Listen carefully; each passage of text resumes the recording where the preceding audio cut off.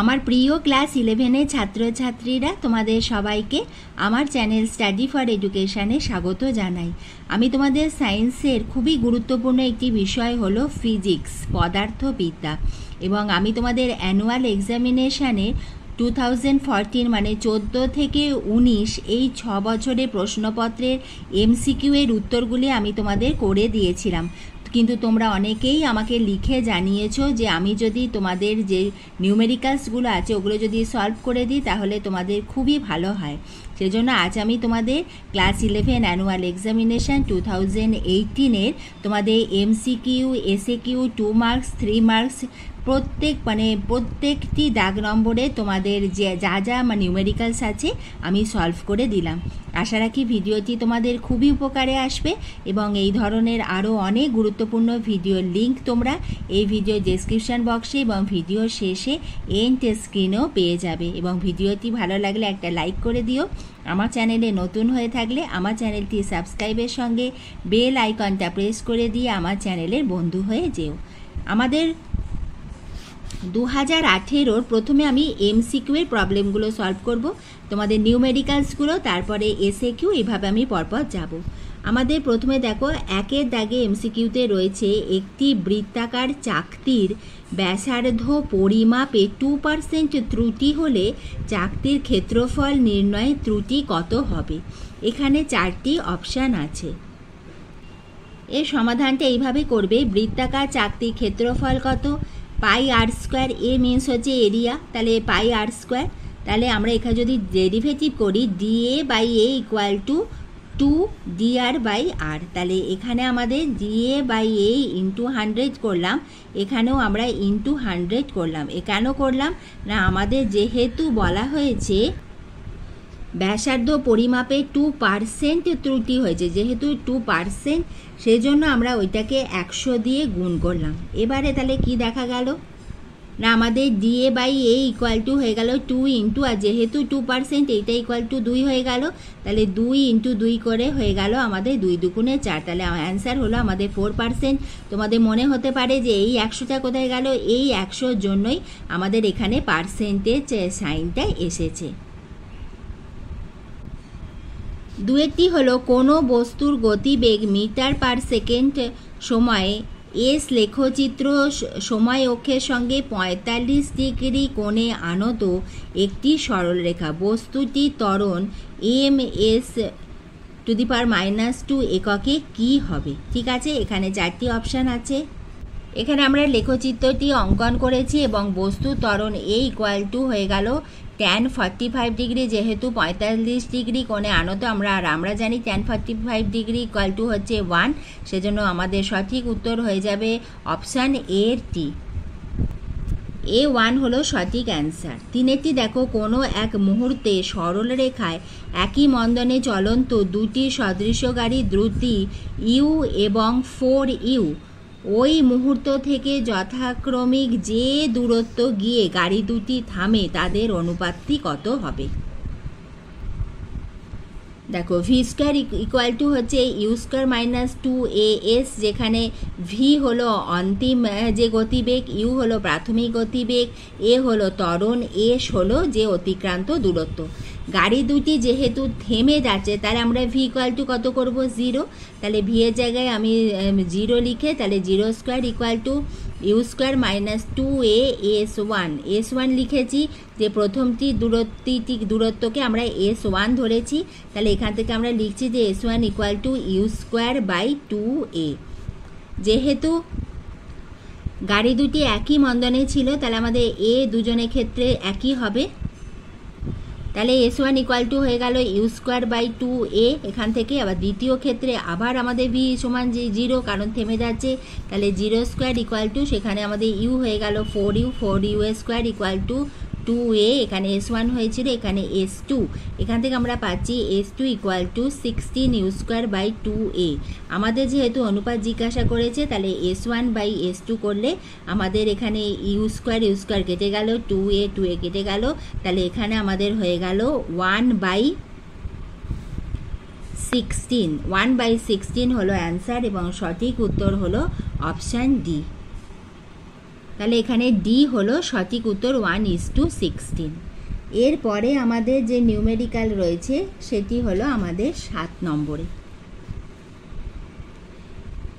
একটি বলের ক্রিয়ায় 3 কেজি ভরের একটি বস্তু সরণ s = t²/3 মিটার হলে 2s সময় মানে 2 সেকেন্ড সময় ওই বল দ্বারা কৃতকার্য জুলেতে আমাদের বার করতে হবে, কত হবে?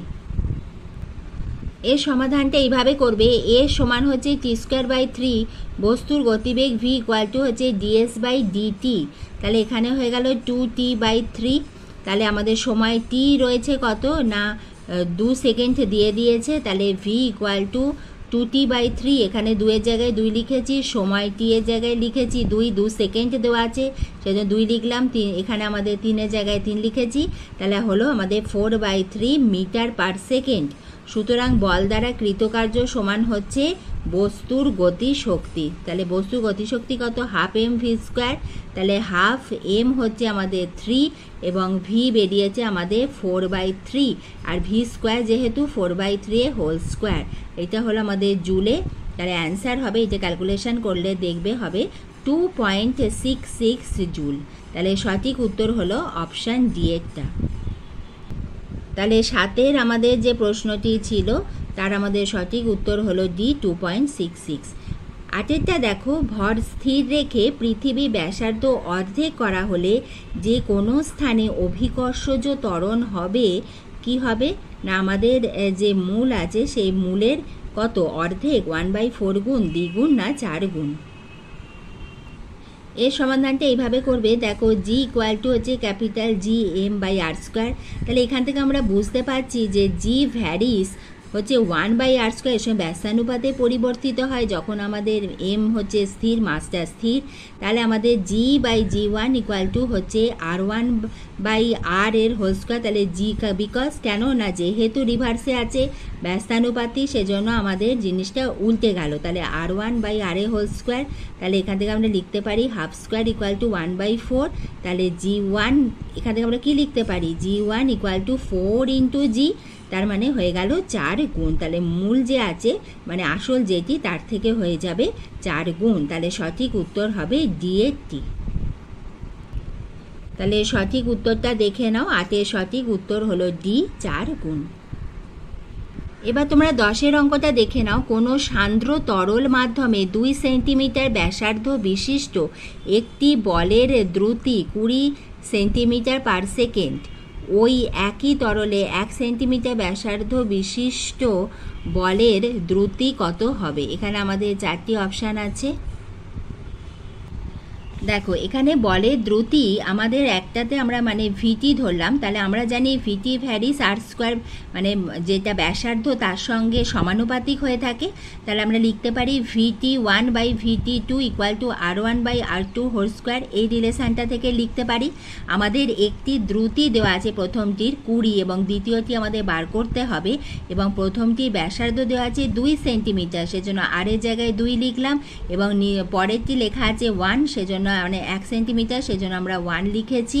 তোমরা অঙ্কটা একবার দেখে নাও। এখানে দেখো প্রথমে ব্যাসার্ধটা আছে 2 সেন্টিমিটার এবং সেই ক্ষেত্রে দুটি হচ্ছে 20 এবং দ্বিতীয় ক্ষেত্রে হচ্ছে 1 সেন্টিমিটার। আমরা সেইভাবে মানটাকে বসাবো। তা মানগুলো পরপর বসিয়ে আমরা দেখছি যে এখানে vt2 = হচ্ছে এখানে 2 দুগুণে 4 আছে, তাহলে এখানে হয়ে গেল 20/4 মানে হচ্ছে 5 সেন্টিমিটার পার সেকেন্ড। তাহলে সঠিক উত্তর হলো এরটি। এ হলো সঠিক অ্যান্সার।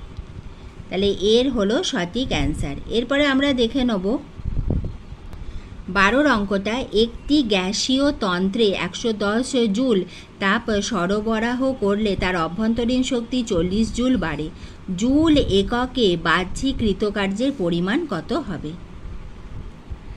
dq = হচ্ছে du + dw। সেখানে আমরা দেখো dq = দেওয়া আছে 110 জুল, du হচ্ছে 40 জুল, এবং সেখানে আমাদের যদি মানটা বসাই হচ্ছে 70 জুল। তাহলে সঠিক উত্তর হলো অপশান বি এরটা। এবার আমরা 13টা দেখে নেব। কোনো তরঙ্গের দুটি কণার মধ্যে 60 ডিগ্রি দশা পার্থক্য হলে তাদের মধ্যে পথ পার্থক্য কত হবে? এখানে এই সমাধানটা তোমরা এইভাবে করবে। এবং আমাদের সঠিক অ্যান্সারটা হচ্ছে π/6, অ্যান্সার হলো সি এরটা। এরপরে আমরা এসে কিউতে চলে যাব। সেখানে দেখো আমাদের 2-এর দাগেতে অথবাতে একটি আমাদের গাণিতিক সমস্যা রয়েছে ভেক্টর থেকে। যদি এ vector equal to 0.4 I cap plus 0.3 J cap plus C K cap একক ভেক্টর হয়, তবে সি এর মান কত হবে? এই যে ভেক্টরটি আমাদের আছে সেই একক ভেক্টর থেকে আমাদের সি এর মানটা বার করতে হবে। দেখো এ ভেক্টর মোট ইকুয়াল টু কত হবে না 0.4 square plus 0.3 square plus C square, এটা যেহেতু একক ভেক্টর তাহলে 1। এবার দেখো 0.4 এর স্কোয়ার মানে হচ্ছে কত না আমাদের 0.16, এটা হয়ে গেল আমাদের 0.09, 0.3 স্কোয়ারটা আর সি স্কোয়ার ইকুয়াল টু 1। এটা আমরা যদি যোগ করি হবে 0.25, সি স্কোয়ারটা লিখলাম ইকুয়াল টু 1। এবার আমরা উভয় পক্ষকে যদি বর্গ করি তাহলে আমাদের রুটটা উঠে যাচ্ছে, তাহলে এখানে হয়ে গেল C square plus 0.25 equal to 1। তাহলে সি ইকুয়াল টু হয়ে যায়, মানে আমাদের সি স্কোয়ার ইকুয়াল টু কত হবে 1 মাইনাস 0.25, তাহলে সি ইকুয়াল টু হয়ে গেল রুট অফ 1 মাইনাস 0.25 এবং এটা আমাদের বিয়োগ করলে হয়ে যায় 0.75। তাহলে আমাদের সি এর মান হয়ে গেল রুট অফ 0.75। এবার আমরা দেখে নেব 2 মার্কসের যে প্রশ্নগুলি আছে সেখানে আমাদের 5-এর দাগেতে দুটি নিউমেরিক্যালস আছে, এই দুটি এবার আমরা সলভ করব। প্রথমটি দেখো রয়েছে এ vector equal to I cap plus 2 J cap plus 3 K cap এবং B vector equal to 2 I cap plus J cap plus 4 K cap, vector দুটির অন্তর্গত কোণটি নির্ণয় করো।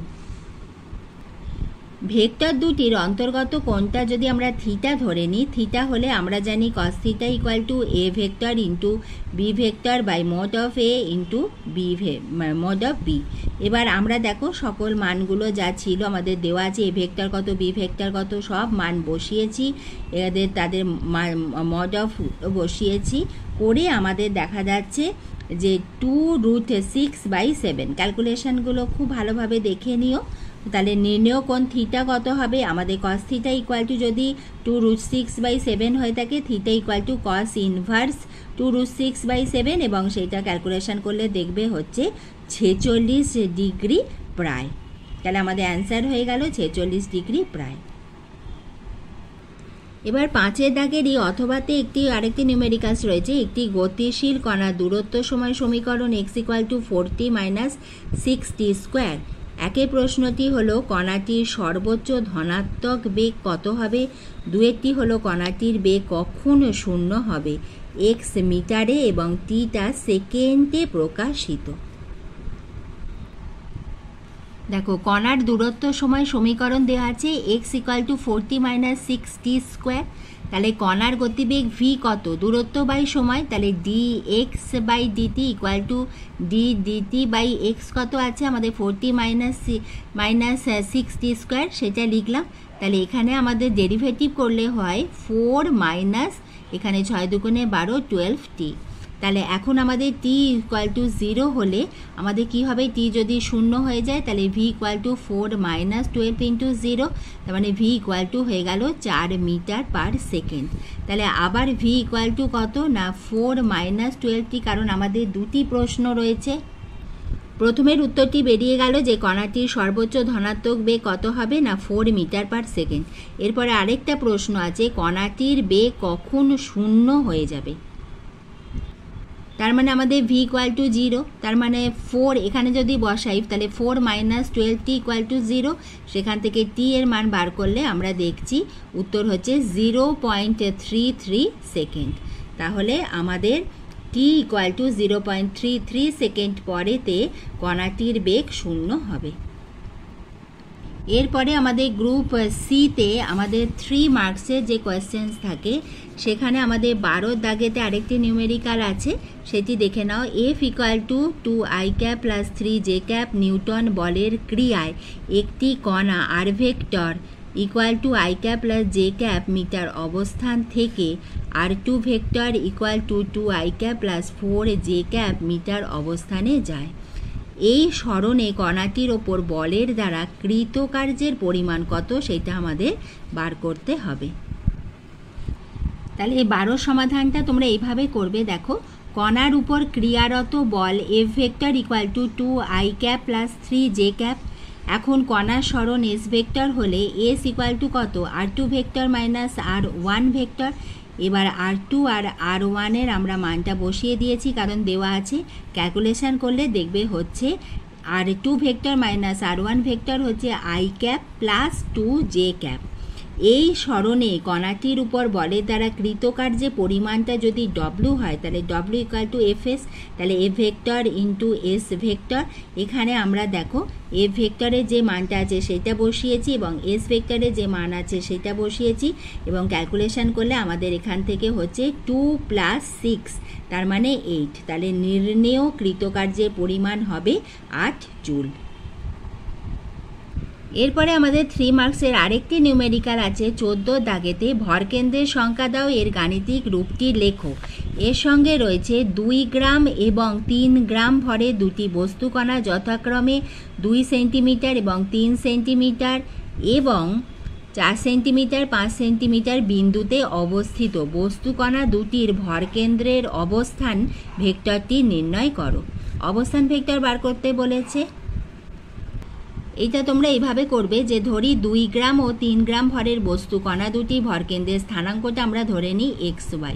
এবার আমরা স্থানাঙ্ক জ্যামিতিতে আমরা অঙ্কেতে পড়েছি, তাহলে সেখান থেকে আমাদের x ইকুয়াল টু কত হয়, m1 x1 plus m2 x2 by m1 plus m2, R y equal to m1 y1 plus m2 y2 by m1 plus m2। এবং প্রশ্নানুসারে আমরা এখানে যদি মানগুলোকে বসাই, তাহলে সেখানে আমরা দেখছি x ইকুয়াল টু হয়ে যাচ্ছে 2 ইন্টু 2 প্লাস 3 ইন্টু 3, এখানে 2 প্লাস 3, এটা ক্যালকুলেশন করলে হয়ে যায় 13/5।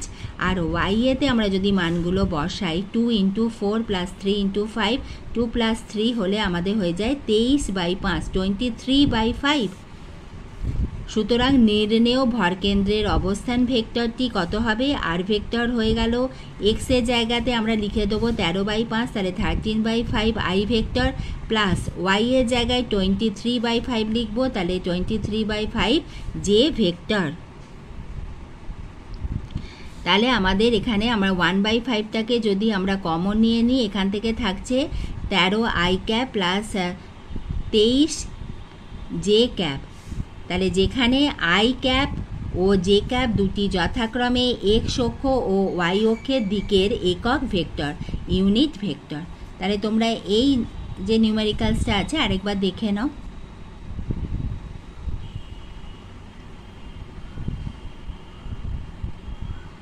তাহলে আজ আমি তোমাদের 2018তে তোমাদের ক্লাস 11-এর যে নিউমেরিক্যালসগুলো ছিল ফিজিক্সের, সেগুলো সলভ করে দিলাম। আশা রাখি ভিডিওটি তোমাদের খুবই উপকারে আসবে। আর কোনো অসুবিধা হলে অতি অবশ্যই আমাকে কমেন্ট বক্সে লিখে জানাও, এবং ভিডিওটি ভালো লাগলে একটা লাইক করে দাও, বন্ধুদের শেয়ার করে দিও।